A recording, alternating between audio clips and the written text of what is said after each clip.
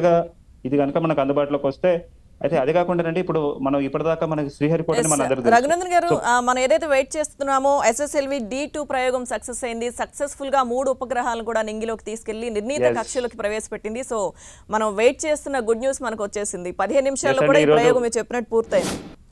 So 10 TV కూడా ఈ రోజు ఇట్లాంటి ఐతిహాసికమైన సంఘటన గురించి మనము ఇవాళ డిస్కషన్ చేసుకోవడం డెఫినెట్ గా ఫ్యూచర్ జనరేషన్ వారికి ఒక ఇన్స్పిరేషనల్ గా ఉంటుందండి. ఎందుకంటే మనం ఏ రకంగా అంటే అబ్దుల్ కలాం గారు ఈ మిషన్ చేసినప్పుడు అప్పుడు మనం లేము, అప్పట్లో అంత టీవీస్ లో ఏం లేవు. ఈ రోజు ఒక కొత్త వాహనోక మన దేశానికి అందించిన రోజు. అయితే మేము ఈ రోజు మన ఎన్నో విద్యార్థులు అంటే ఇక్కడ ఒక విషయం జరగాలండి, ఈ విషయాలన్నీ కూడా విద్యార్థుల దాకా చేరాలి. సో నిన్న మేము శ్రీ వంశీధర్ స్కూల్ అని నాదర్గూడలో అక్కడ మేము ఒక ప్రత్యేకమైన అవగాహన సదస్సు పెట్టడం జరిగింది. అదే కాకుండా ఈ మిషన్ జరిగినప్పుడు అంటే మామూలుగా ఏమవుతుందంటే అండి, రెండు వార్తలు మనకు బాగా ప్రచారంలో ఉంటాయి. ఇస్రో వాళ్ళు ఏదో లాంచ్ పంపించారట, ఏదో సక్సెస్ అయిందంట లేదని చెప్తారు. కానీ ఇప్పుడు ఉన్న పరిస్థితి మనం ఏం చేయాలి అంటే రఘునందన్ గారు, ఒక్క నిమిషం అండి, ఇస్రో చైర్మన్ మాట్లాడుతున్నారు, లైవ్ చూద్దాం. So congratulations the space community of India. So we have a new launch vehicle, small satellite launch vehicle SSLV.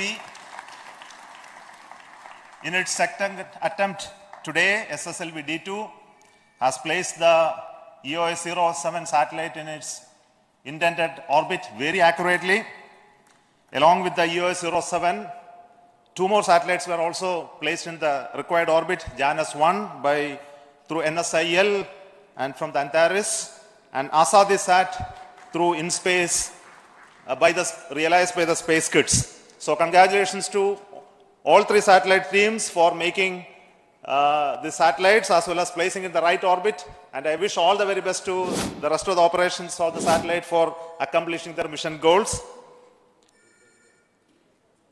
Probably all of you are aware that SSLV had its maiden flight, SSLV-D1, and we had a narrow miss of placing the satellite in the orbit because of a shortfall in velocity.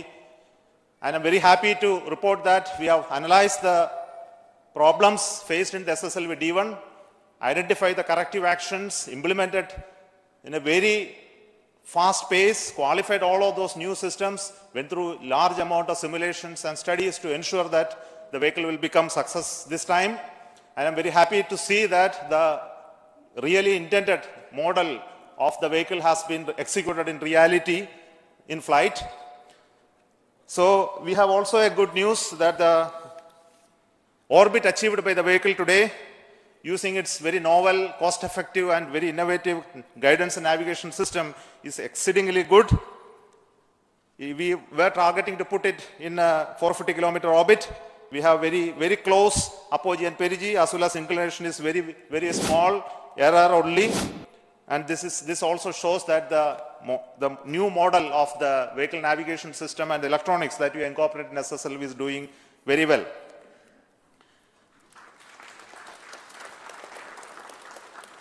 Before I speak further, I would like to introduce very important people who have worked behind the scenes to make this mission success. First and foremost is the mission director of SSLV, Sri S. Vinod, who is a veteran of the PSLV era, who has taken this task of developing this vehicle along with a small team of people. I think they have toiled for the first mission as well as second mission. Now I will hand over to him to talk about the vehicle, and also then to the project director of the satellite, EOS-07, Sri Ravichandra Babu, will speak after that. Over to you.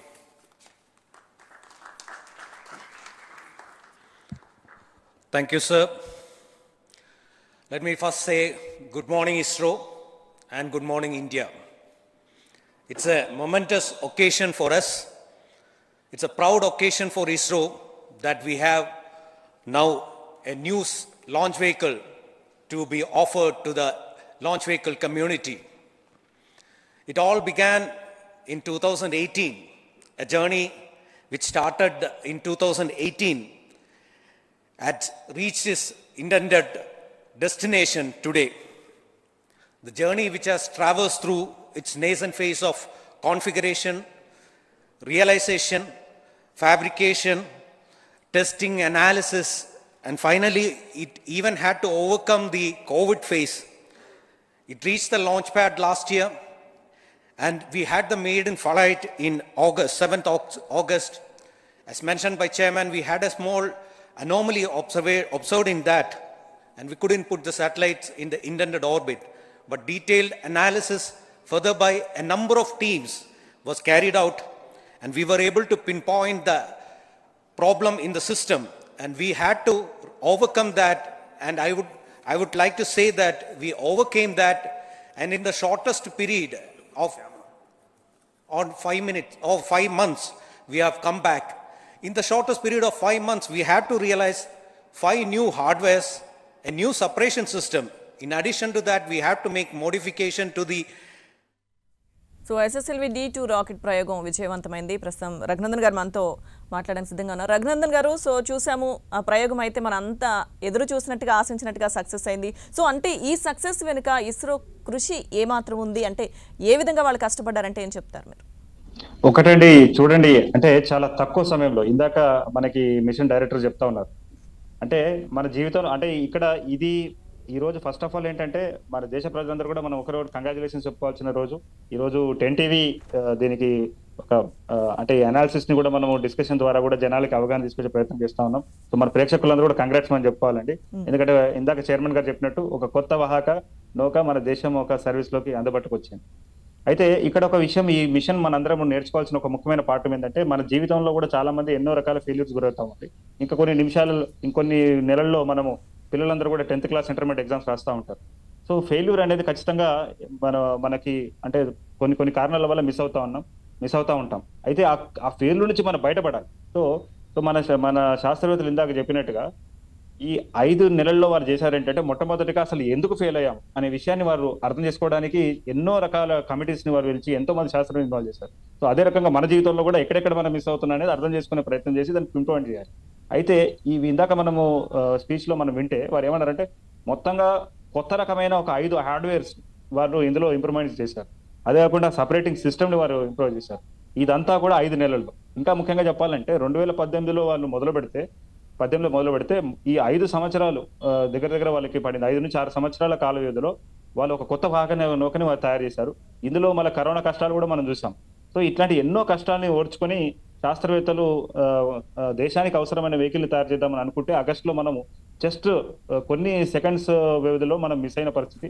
So ఈ రోజు శాస్త్రవేత్తలు వారి మనసులో ఎంతో ఆనందంగా ఉన్న రోజు అని చెప్పుకోవాలండి. ఎందుకంటే అట్లాంటి సమస్యలన్నీ కూడా అధిగమించి వారు మన దేశానికి ఒక వాహనం ఇచ్చారు. సో డెఫినెట్ గా ఈ యొక్క స్ఫూర్తితో అంటే ఈ సంవత్సరానికి 2023 సంవత్సరంలో జరిగిన మొదటి లాంచ్ కూడా సక్సెస్ కావడం అనేది మనమందరం కూడా హర్షించాల్సిన పరిస్థితి ఉంది. ఎందుకంటే ఈ సంవత్సరంలో ఇంకా చాలా మిషన్స్ శాస్త్రవేత్తలు ప్లాన్ చేస్తా ఉన్నారు.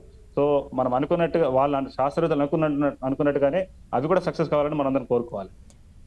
ఓకే రఘునందన్ గారు, సో SSLV-D2 మొత్తంగా సక్సెస్ అయిపోయింది. సో ఫైనల్ గా ఏం చెప్పదలుచుకున్నారు మీరు? ఫైనల్ ఒకటే చెప్పాలనుకుంటున్నానండి. ఈ రోజు మనము ఈ 2 తెలుగు రాష్ట్రాల్లో మనకు అద్భుతమైన అవకాశాలు ఉన్నాయండి. ఒకవైపు తెలంగాణలో మనం చూసుకున్నట్లయితే ఇక్కడ రాకెట్ తయారు చేసే కంపెనీలు ఉన్నాయి, శాటిలైట్ తయారు చేసే కంపెనీలు అంటే మన స్కై రూట్ ఇంకా ధృవ స్పేస్ మనం చూసాం. అది కాకుండా ఈ రోజు ఇంకో కొత్త కంపెనీ కూడా అంటే వారి హైదరాబాద్ లోనే వారి ఆఫీస్ ఉన్నదండి. వారు ఉపగ్రహాలు తయారు చేస్తారు వారు. సో వారి ఒక మాతృ సంస్థ అనేది యాంటెరిస్ అనేది మీకు అమెరికాలో ఉంటుంది. సో ఇట్లా ఈ 2 తెలుగు రాష్ట్రాల్లో చాలా వరకు మనం ఇన్వెస్ట్మెంట్స్ వస్తున్న పరిస్థితి ఉంది. ఒకవైపు ఏ ఉపగ్రహాలు లాంచ్ చేసినా, ఏ ఉపగ్రహాలు తయారు చేసినా, రాకెట్ తయారు చేసినా అది వెళ్ళాలంటే అది ఆంధ్రప్రదేశ్ నుంచి వెళ్ళాలి. సో ఆంధ్రప్రదేశ్ లో ఆల్రెడీ మనకి శ్రీహరికోట అనేది మన దేశానికి ఎన్నో సేవలు అందిస్తా ఉన్నది. అయితే ఇక్కడ జరగాల్సింది ఏంటంటే ఇక్కడున్న విద్యార్థులు వారిని రేపటి శాస్త్రవేత్తలుగా మనం అందరూ గుర్తించాలి. మన విద్యార్థులు మనం కనుక పెద్ద ఎత్తున ప్రోత్సహించి ఈ స్పేస్ రంగంలో కనుక అంటే పర్టికులర్గా ఏం చేయాలంటేనండి ఇట్లాంటి మిషన్స్ జరిగినప్పుడు ఈ రోజు స్కూల్లోనే ఉంటారు పిల్లలు, ఆ ఒక 15 నిమిషాల పాటు ఆపేసేసేసి ఇలా 10 TV కానీ లేదా దూరదర్శన్ కానీ పెట్టి ఒకవేళ విద్యార్థులు కనుక మనం చూపిస్తే రేపటి శాస్త్రవేత్తలుగా మారే అవకాశం ఉంటుంది. ఆ ప్రయత్నం ఇప్పుడు పెద్ద ఎత్తున జరగాలి. ఎందుకంటే ఇస్రో వాళ్ళు చేయాల్సిన పని చేస్తా ఉన్నారు. మనందరం కూడా చేయాల్సింది ఏంటంటే మన ఇంట్లో ఉన్న విద్యార్థుల్ని రేపటి శాస్త్రవేత్తలుగా గుర్తిస్తేనే మనము డాక్టర్ APJ అబ్దుల్ కలాం గారు లేదా విక్రమ్ సారాభాయ్ గారు లేదా హోమీ జహాంగీర్ బాబా లాంటి శాస్త్రవేత్తలు ఈ దేశానికి అనుకున్న విజన్ ని మనం ఫుల్ఫిల్ చేసే పరిస్థితి ఉంటుంది. సో ఈ సంవత్సరంలో జరగబోయే మిషన్స్ కూడా ముందుగానే ఇస్రో శాస్త్రవేత్తలు మనం ఆల్ ద బెస్ట్ చెప్పాలి. అండ్ అవన్నీ ఆ మిషన్స్ అన్నింటిలో కూడా మన విద్యార్థులు ఇన్వాల్వ్ చేయాలి. థ్యాంక్ యూ అండి రఘునందన్ కుమార్ గారు.